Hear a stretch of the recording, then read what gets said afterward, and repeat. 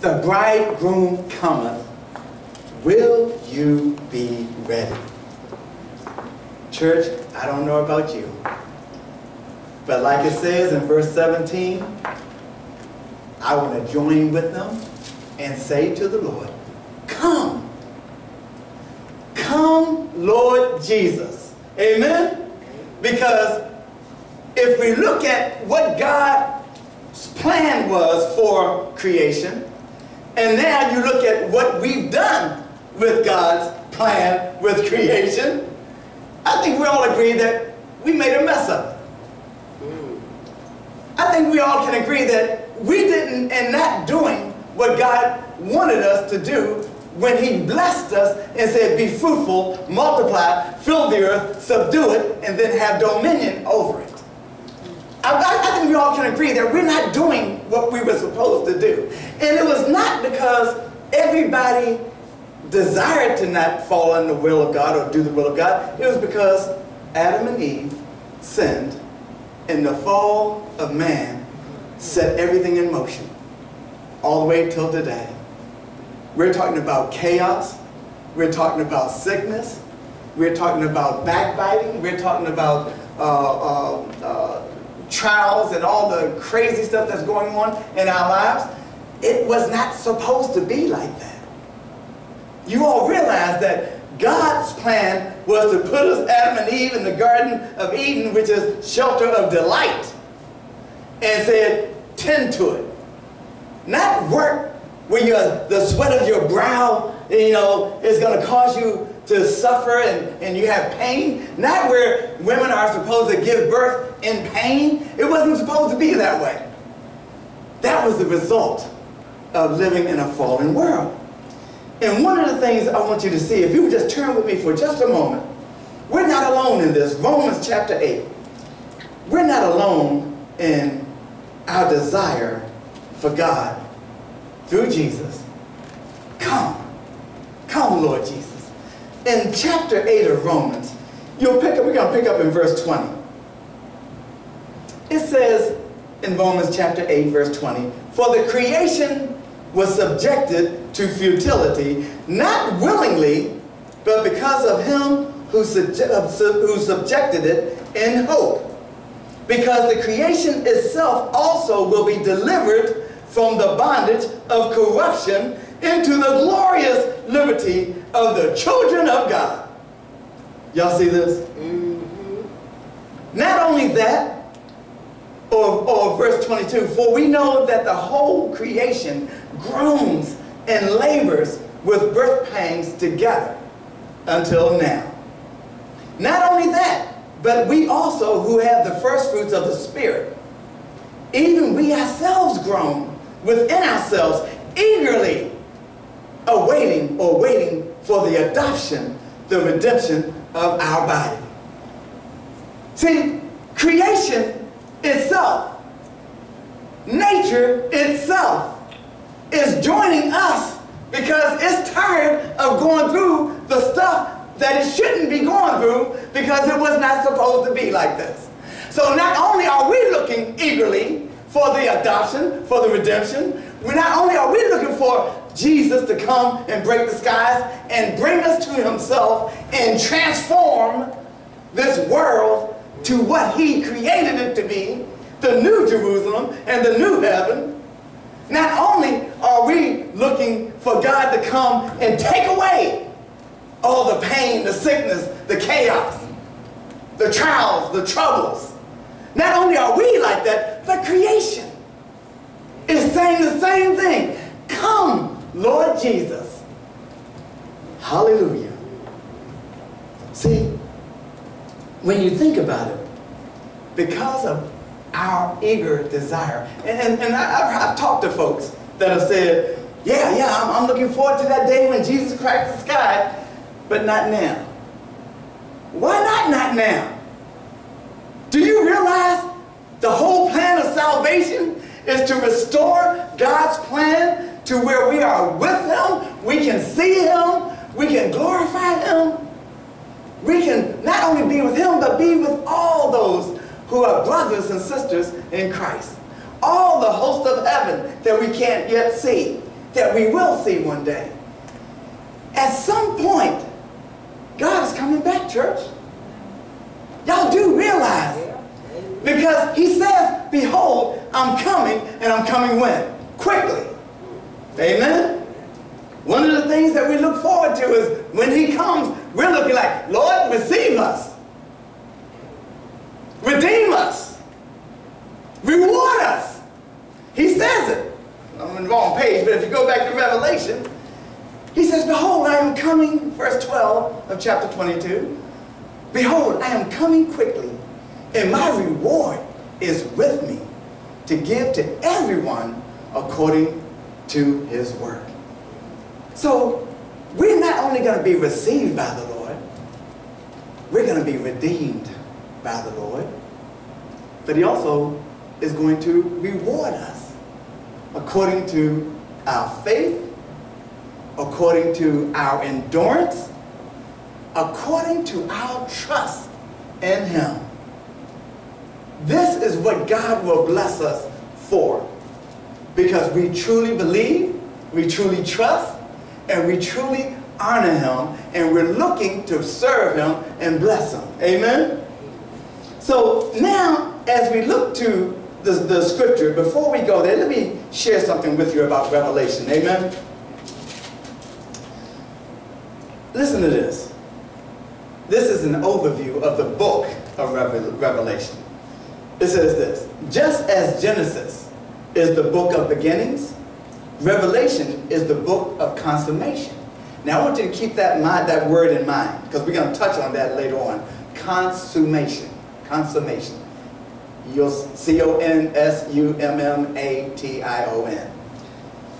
Revelation is the book of consummation. In it, the divine program of redemption is brought to fruition, and the holy name of God is vindicated before all creation. Although there are numerous prophecies in the Gospels and epistles, which are letters, Revelation is the only New Testament book that focuses primarily on prophetic events. Its title means unveiling or disclosure. Thus, the book is an unveiling of the character and program of God. Penned by John during his exile on the island of Patmos, Revelation centers around visions and symbols of the resurrected Christ, who alone has authority to judge the earth, to remake it, and to rule in its righteousness. Jesus has the right to rule it, right? To remake it, right? And to judge the earth in righteousness. Jesus is going to transform this world when he breaks the heavens. Amen? Jesus, when we are redeemed, we're not going to be caught up in all the craziness of the end times where suffering and all the chaos is going to take even worse than what is going on now. We're going to be caught up together to meet him in the sky, those who are his. Amen? But when he comes, his whole idea of, or his whole plan is, when this end time is over, there's going to be a new heaven, a new Jerusalem, and a new earth. Amen? And so one of the things I want you to see is that when we look at this word consummation, here's the definition of this word. Completion, amen, accomplishment, the act of the act that completes a long and passionate seduction and courtship, or / courtship. I'm going to say it again. Consummation means completion, accomplishment, and then here's the longer one, the act that completes a long and passionate seduction and courtship. If you don't have it, you just check with me at the end of the service and we'll give it to you again. Amen? But that word is going to be key in what we're looking at today. Because when you think about consummation in the world, we're talking about a man and a woman who becomes married and they consummate their marriage. How do they do it? because they end up going from, and I'm glad there's no children here at the moment, amen, but they go through a long, I was going to say courtship, but engagement, amen. Some of them are long, some of them might not be that long, but most of the time it's a little time between the proposal and the marriage ceremony. And during that time, there's courtship. During that time, you know, there are googly eyes and a lot of desire, but they're holding back, amen, because they're going to consummate, they're going to complete the marriage or the act of the engagement when they finally get married. And we're going to talk a little bit more about that in a little bit. But I want you to know that the bridegroom is coming. And the question is, will you be ready? So these are the two areas we're going to look at today in part one of this message. Number one, Jesus is the bridegroom, and he's coming back. We're going to talk about that in a minute. But number one is, Jesus is the bridegroom, and he's coming back. Number two, will you be ready? We're the bride. Jesus is the bridegroom. We are the bride. The church, the body of Christ, is the bride of Christ. Jesus is the bridegroom. Amen? He says, in my Father's house, John 14:2 and 3, in my Father's house are many mansions. I go to prepare a place for you. And if I go, he says what? I will come again. I'm coming back. We need to know that Jesus, not only is he the bridegroom, but he's coming back for his bride. Amen? Now, interesting about a bride and a wife is different. A husband and a groom is different. Jesus is coming back for the bride that will become his wife. Y'all follow me so far? During the time that he's waiting where he is now, we're just the bride. We're not the wife. He's not called the husband yet. Amen? And the reason that is because it has not been consummated. The completeness, the act that has been longevity of the courtship and the engagement and the wooing. Remember the definition? The act of a long and passionate seduction and courtship. This whole time when you gave your life to Christ, what God is doing is wooing you. He's showing you he is God. He's showing you that I will look after you. He's showing you that there is no other like me that will love you the way I can love you. There's no friend that is closer, that sticks closer than there's no brother that sticks closer. I'm saying that wrong. There's a friend that sticks closer to any brother than any brother, excuse me. Jesus is showing us that he is the real deal. And what he wants to do is woo us so that we stay in line. See, think about it. When I say stay in line, I'm talking about that we don't give up hope on salvation. We don't turn when he has an issue or when we have issues and trials and give up believing. No, no. God shows us little glimpses every so often. Look at me. And those little glimpses are enough for you to go, wow. And you're amazed or you're encouraged to keep on keeping on. Soon and very soon, we're going to see the King. Y'all know that song, right? Amen? What I'm saying is that he is the bridegroom. And he's coming back. The second thing was we said, will we be ready? Amen? In Revelation chapter 22, in verses 11 and 14, look at what he says. He who is unjust, let him be unjust still. He who is filthy, let him be filthy still. He who is righteous, let him be righteous still. And he who is holy, let him be holy still. Before I go any further, let me stop right there. What he's saying is that, remember, the time is near. I'm coming back. I'm coming back quickly. We don't know when that happens. But when I come back, if you're unjust, stay unjust. It's too late. If you are, what's the other one? If you are filthy, stay filthy. It's too late. If you're holy, stay holy. If you're righteous, stay righteous. Because when I come back, wherever you are, that's where you'll be. You can't change from unfilthiness or unrighteousness to all of a sudden, I want to get it right now. Too late. And if I was to ask you a question, and the question is this: if, hypothetically, if you knew Jesus would be back today at 5 o'clock this evening, wouldn't it change your whole day? Yeah. It would change your whole day. I mean, I know we got some plans for what we want to do today, but if you knew without a shadow of a doubt, 5 o'clock today, Jesus will be back, and there's no more changing after that time, wouldn't you change the way you think, the way you act? I believe, this is just me, I believe I would be on the phone calling my folks, telling them, look, are you saved? Are you, look, are you saved, or do you think you're saved? She's laughing because we talked about that.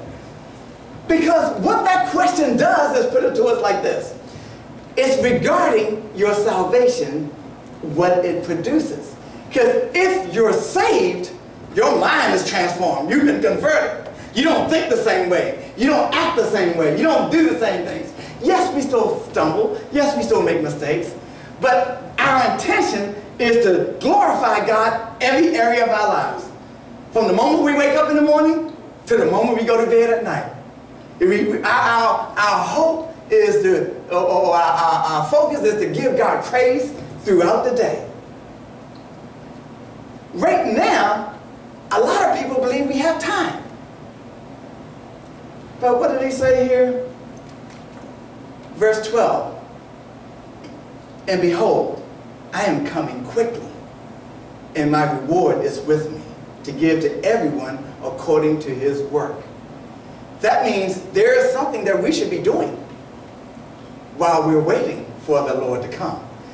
And we should live today as if it is today, because we don't know when he's coming. But we do know this. Verse 10 says, and he said to me, do not seal the words of the prophecy of this book, for the time is at hand. Now, this was written thousands of years ago. Amen? So how close are we? A day is 1,000 years. A day is as 1,000 years in God's eyes. And 1,000 years is as a day. We don't really know the timeline on when Jesus is coming back. But we do know thousands of years has passed since he wrote this. The Gospel of John on the island of Patmos. And he says, do not seal this book up. See, Daniel, when God was giving him the prophetic word about this, he told Daniel, seal the book up, for the time is not yet. In Revelation, John comes along and God tells, through an angel, God tells John, do not seal this book, for the time is at hand. The bridegroom is coming. Will we be ready for him?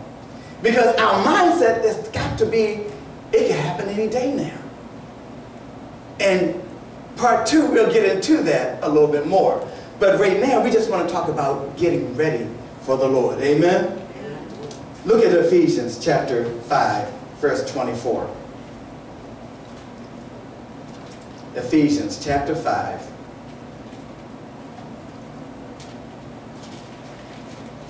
Beginning in verse 24, I should say. Now, of course, we know that this is about, well, it's not only about, but it talks about marriage. Amen? Chapter 5, but my subtitle says marriage, and then it's got a hyphen, and then it says Christ and the church. And the reason that that's there the way it is because God wants us to show us the analogy between a marriage on earth and how a marriage is in heaven, or spiritually is done, or should be done.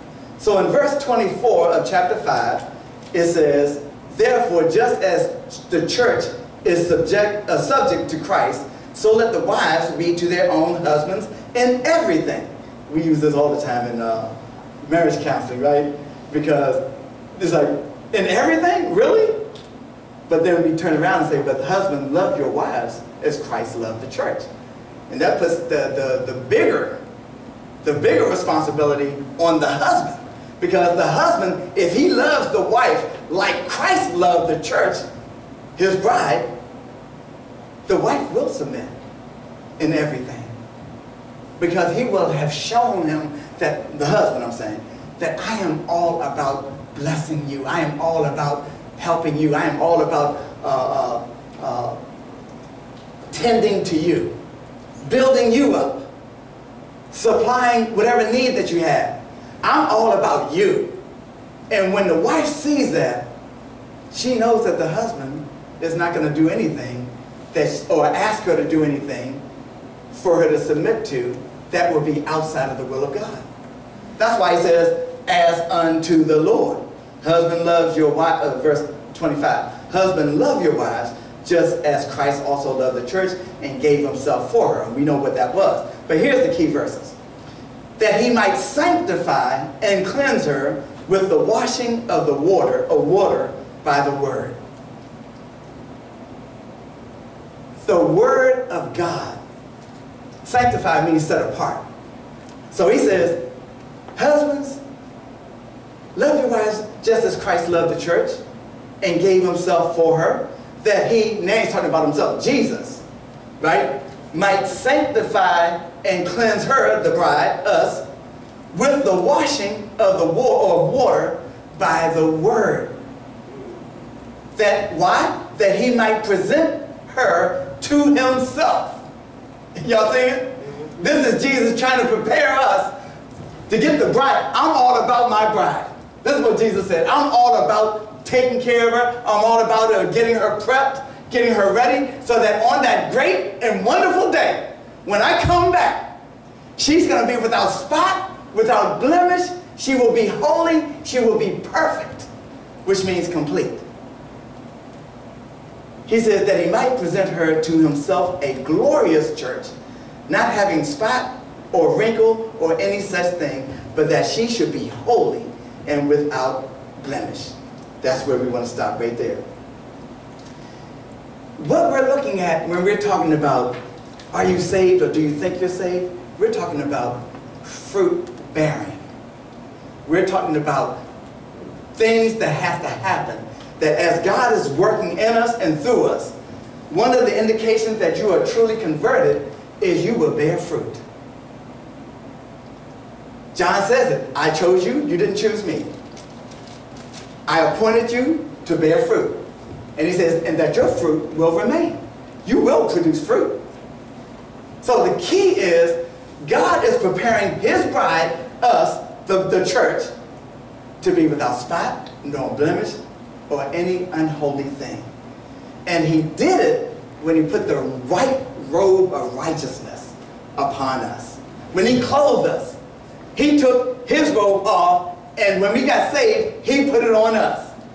And now we're clothed in white garments, pure, perfect in his eyes.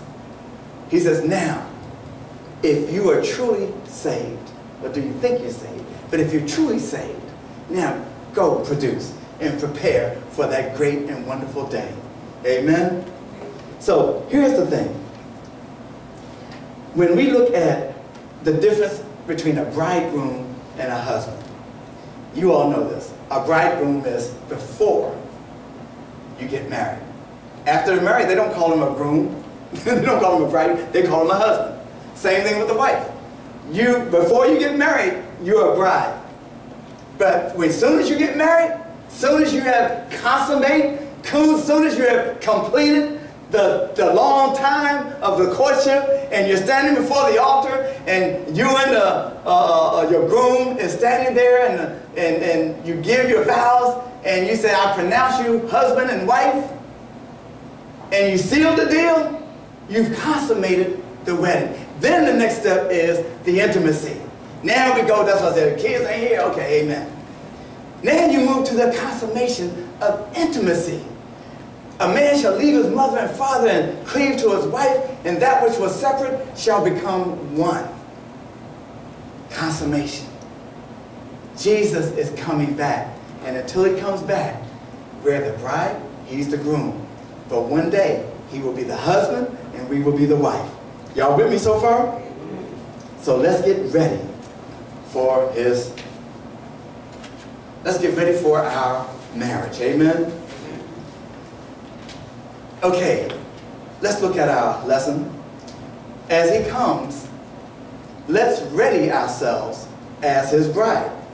Number one, let's accept the truth of his coming. Because one of the things that you heard me say earlier is that we believe it, but we believe it generally. And what I mean by that is, most of us are not thinking he's coming today. You follow what I'm saying? Because if we did, it would change how we do things. It would change how we want to talk to people. We would change how we ourselves want to make sure we got our house in order. Our soul is right before the Lord. You see what I'm saying? So let's accept his words which is the truth of his coming. We just read verse 10 of chapter 22. Do not seal the words of the prophecy of this book, for the time is at hand. Amen? If you look at Revelation chapter 1, and verse 7 and 8, I believe it is, it says here, behold, he is coming with clouds, and every eye will see him, even they who pierced him. And all tribes of the earth will mourn because of him. Even so, amen. But look, these are the words of Jesus.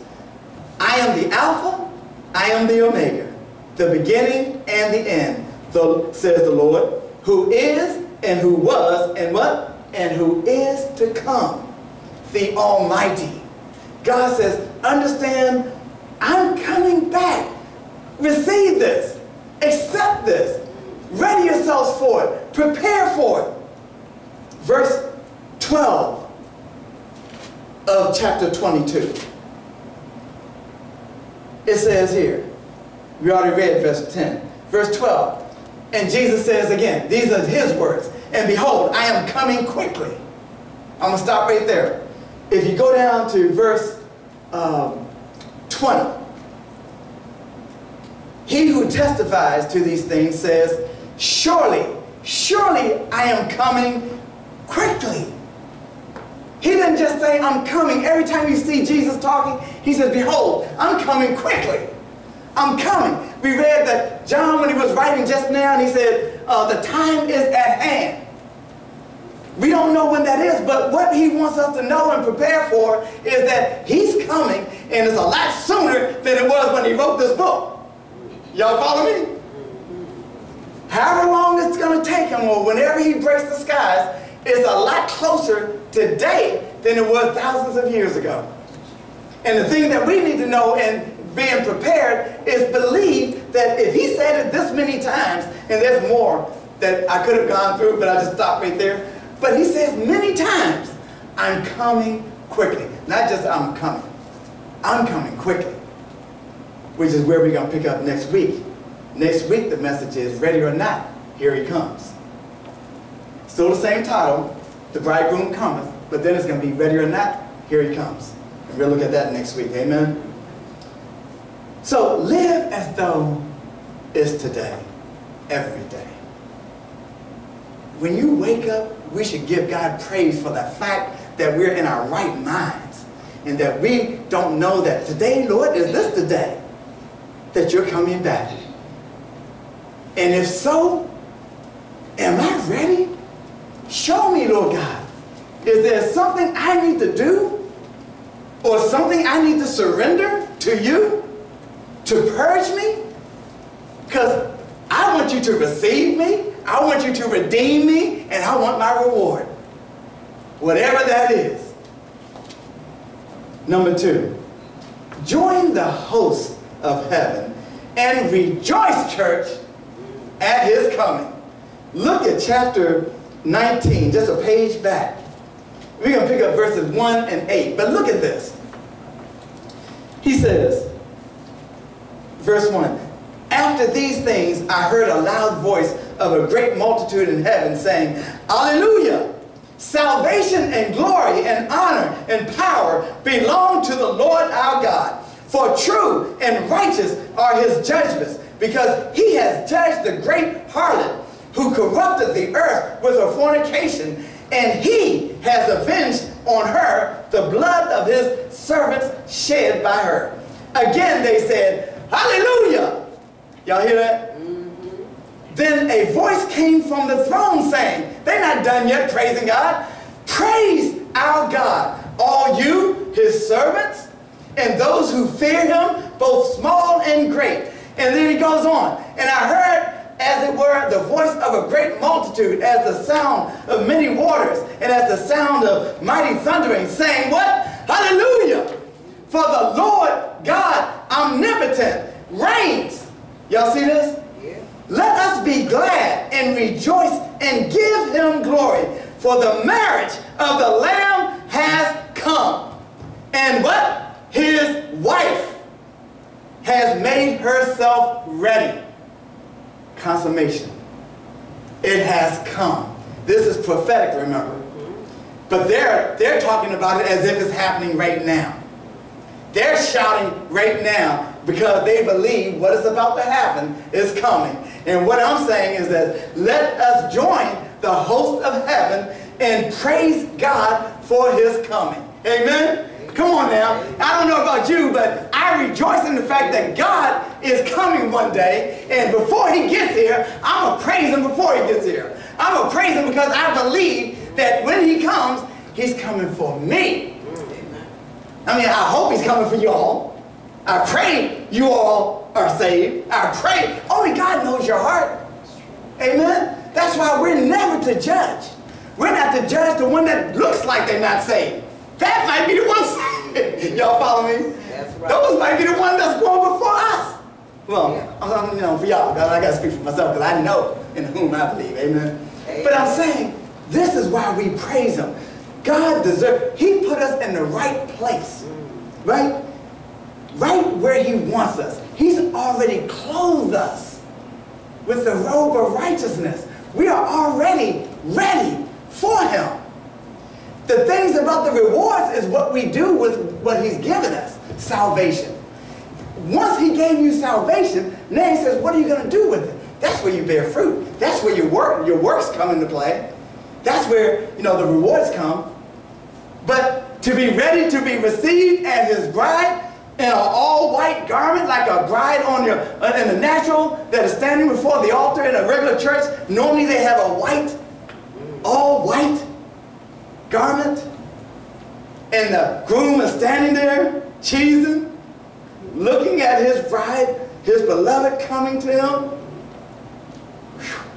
I'm telling you, it is an awesome, awesome time to realize our God is worthy of praise right now. He who is filthy, let him stay filthy. He who is unjust, let him stay unjust. He who is holy, let him stay holy. He who is righteous, let him stay righteous. He who prays God right now, let him continue praising God when he comes. Y'all follow me? All right, number 3 and lastly. Let's consummate this marriage. Amen? Amen. Let's consummate this marriage. Turn with me to Revelation. Oh, we already here. Revelation, back to 22. And it's one verse. It's just simply one verse. But that one verse says a lot. Verse 17, it says this. And the Spirit, capital S, if you're in the New King James Version, and the bride say, come. The Spirit, the Holy Spirit, and the bride, the church, the body of Christ, are saying, come, Lord Jesus. Let's consummate this marriage. Let's complete what you've already started at the beginning of, before the foundation of the world, when you saved us and had a plan of salvation, but couldn't really bring it all the way through and redeem us until you come back. That's why the Bible tells us the Holy Spirit, God has given us the Holy Spirit to seal us until the day of redemption as a guarantee of our salvation. We're not redeemed until he comes back. But the Bible says that God has blessed us and sealed us as a guarantee of what's to come. Right? Y'all follow me? And so here the scripture is saying, the Spirit and the bride say, come. And let him who hears say, come. And let him who thirsts come. But I want to focus on that first part. The Spirit, the Holy Spirit, and us are declaring and are appealing to God, come, come, right now. Come, Lord Jesus, right now. Join and let's consummate this marriage, because this will be the completion of salvation, of the marriage ceremony. This is when it all happens. This is when we will see him face to face. Amen? And this is where we want to lift up our voices and join in with the Holy Spirit and say, Lord Jesus, come. Because you know what? I know we think about, and this one young brother I was talking to that I was telling you all, that said, you know, I want him to come, but I don't want him to come right now. And the reason he said that is not that he's not really looking forward to that, but he's putting a lot more on his family. Like, I want to see my daughter grow up and graduate. I want to see, you know, the things that we do in life happen. But you know, between the time your daughter grow up and graduate, you know how much chaos could happen? You know how much trials could happen? You know how much pain your daughter could suffer? You don't see that because you're not God. What you should be looking at is, even if God came back today, your daughter's fine. Your daughter's going to be blessed. You're going to both enter into, if you're saved, you're both going to enter into heaven. I'm not talking about the child, because children, you know, before they get to that age, they all go to heaven. But I'm talking about the adults, or the ones that know and then that either rejected them or received them. If they received them, don't you know that that is the best blessing ever? You know what I mean? And your children and your wife and husband and, you know, all the people, amen, what you should be thinking about is, are they saved? Because you can have a great family and everything's going well. But if they're not saved, what good was that? If your children who are above age and know and have heard and just haven't received them, but yet you love them and you're blessing them and they're doing well and all those things, what good is that if they don't get into heaven? It's no good. Because the biggest gift that you can give your child is the knowledge and the understanding of who God is, and the mercy and the love and the grace that he bestows on all of his people who are willing to accept it. It's a free gift that God says, if you just take it, I'll receive it back. But it's the gift that puts you in the right place forever, eternally. Amen? So the message today, this is it. Number one, accept the truth of his coming. Number two, join the host of heaven and rejoice, amen, at his coming. Amen. And number three, let's consummate this marriage. Bring it to completion. Our part. He's done his part. Now it's just a matter, the bridegroom coming. Will you be ready? Amen? Amen. Let us pray.